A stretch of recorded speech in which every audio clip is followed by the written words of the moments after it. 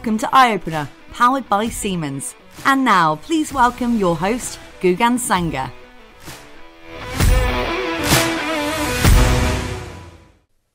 Yeah, I guess it is work in progress. So it's always going to be kind of this is the difference between like hardware and software. Like if you're making hardware, you have to stop at some point because you need to go and make it, or you've got to make the molds, or you've got to go and cut some metal or print a circuit board.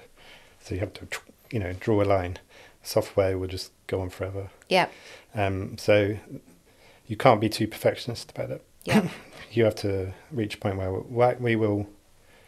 There's a phrase like you call ship then iterate. So it's like we need to get this to people in a state that they can use it and it's not going to break. Yeah. And then we will keep improving it. Yeah. Yeah. And that's how we do. So we will never say, "Oh, this is perfect. This is excellent." We'll say, "This is good enough," but we'll for now. And then we'll listen to real world feedback. And there's always stuff that comes through we didn't consider, and we're like, oh, okay, good, and we'll change that.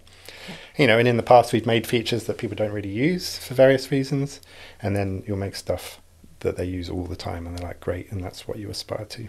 Yeah. But you also have to take risks sometimes.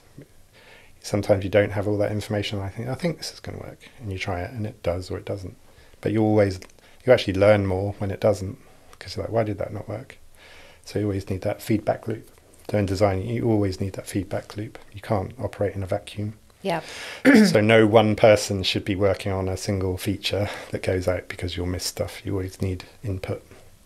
So it's all part of a team. And the users are part of that team, really. Yeah. They're very valuable. No, of course. And I think, in general, I think software can be quite overwhelming. So then if I look at predictive maintenance can be quite complicated. It can be very overwhelming. So I guess, when it comes to making the features on the Senseye product, how do you know you're making the right features? Oh, it's a great question. It's like the biggest question in software, really.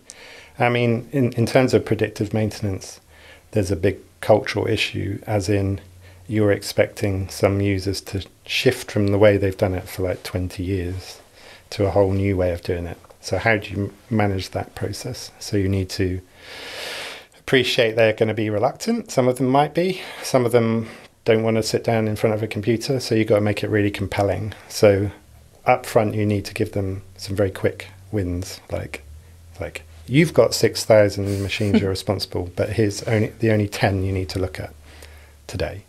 That's like a key part of the product. So that hopefully gets them on board in that initial period. And then they can explore it themselves and, learn a bit more. But the way we look at features is, we've got ideas of stuff we'd like to work on, but we work very closely with our customer services team. Yeah. So we have a team called CSM who work directly. So they're our bridge to the customers, and they always feedback everything. And being on the product team, we're like in the middle of everything. So you get your business requirements come in. It's like, we need to do this year. We need to do these markets. We need to be in these territories and in these particular industries.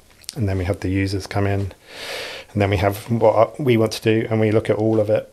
And we filter it through and decide what our priorities are. And then work on it. And it's not a question of like who shouts the loudest. Because you could have like one or two even individual users who could dominate just because they're, I want this, I want this, I want this. And you could make stuff for them, but that might not be the best thing to do. So we collect it all and then we make strategic decisions over what to build. And because we're a small team, we can change path if we're on the wrong path. We have quite short development cycles. We might spend 6 weeks on something and we can switch to the next thing. Yeah. If it's not working. So collect it all, decide, and have that feedback loop to know when things were working or not working. And just by having all that information, you can navigate the path. You'll get a combination of people asking for stuff, and then we make it, and then people use it as well. The worst thing is to make it and no one uses it. There's nothing worse than that. And the worst feedback is no feedback. No feedback, yeah, of course. I'd rather people moaned about it all, because then you know what's wrong. Yeah.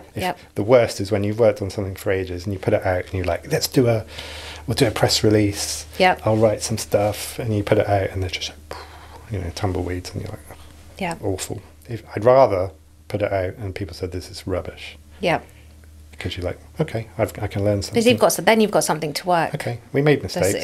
Yeah, exactly. Let's not do that again. What are we going to do next time? But no feedback is like, oh, I don't know what to do now. It doesn't, I don't know why we failed. You're kind of twiddling your thumbs like, what do I do? But the same if it's successful. It's like, people just say, yeah, it's good. Yeah. But you need to know, what's the next bit? What's the next bit? Yeah.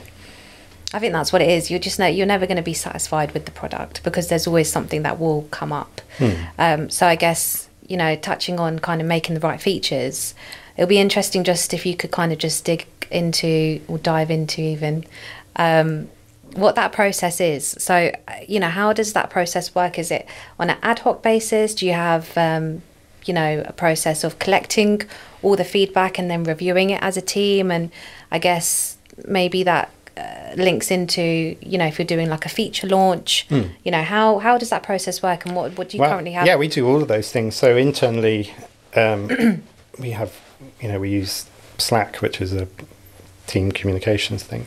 And in there, we have a specific channel to collect ideas. So it's just it's really easy just to have one place for stuff. It's like, we don't want email plus this, plus this, plus this, because things get lost. So one channel, anyone can post anything in there.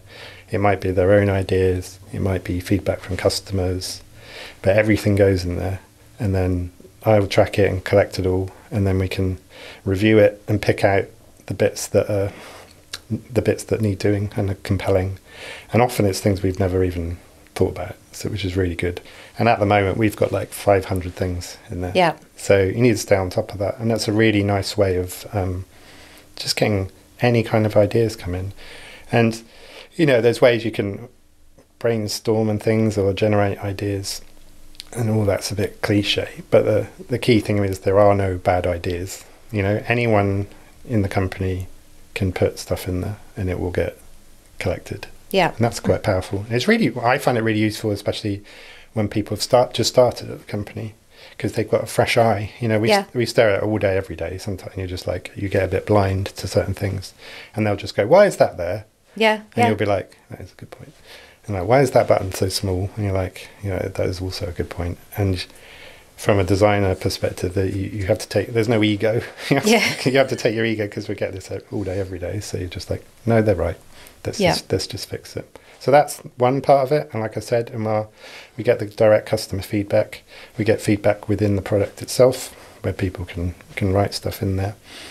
And like I said, we get the business coming in as well, with things we need to do, things we need to break out into, which is more of the longer term stuff, like here's our theme for the year. Yeah. And then we have the shorter term things we want to fix as well. Do you find sometimes, I guess, Senseye covers a lot of different industries, so automotive, oil and gas, just to name a few. Do you find sometimes the feedback that you get is different depending on what industry that company or business is operating in? Yeah, it's funny, because I think that's quite unique about us, is that we are machine agnostic and kind of industry agnostic. So it's both a positive thing, but it's also hard to kind of wrap your head around sometimes. But then you find there's a bit of an overlap, like they might just run a lot of pumps or a lot of motors, depending on the industries. So it is quite general, the feedback we get. And it's helpful if we can scale up to like have thousands of the same type of machine, then it all gets a bit more powerful. So I think the biggest breakthroughs we have are in those different types of industries, and it doesn't really matter what the industries are. It comes down to really how good the data is we get from the machines. That's the fundamental part to all of this. Good sensors already connected, collecting high quality data. So we don't have to do much pre-processing to bring it into the application. Once that's all sorted, you're off and running, and we can extract, meaningful things from it. So that's really the core of it. And like I said, we've got experience in lots of different industries, and it's really interesting. It's things I never expected we'd be doing. Yeah. In all over the world as well.